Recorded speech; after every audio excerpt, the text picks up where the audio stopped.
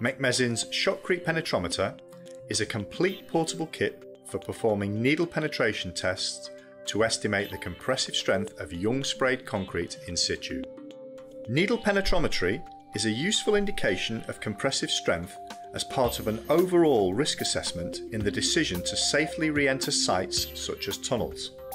The Shotcrete Penetrometer provides an initial assessment of developed strength within a few hours of spraying the shotcrete.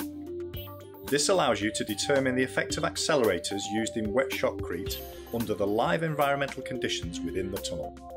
Needle penetration has shown a good correlation with the well-accepted method of beam end compressive testing in the useful range of approximately 0.2 to 0.9 megapascals, usually found in the first few hours after spraying.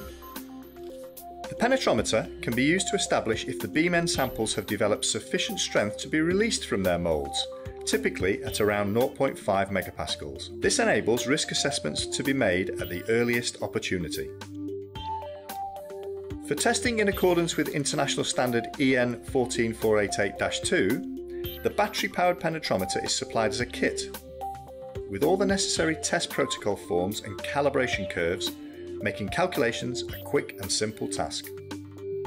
A compressive strength result can be available within a few minutes of testing.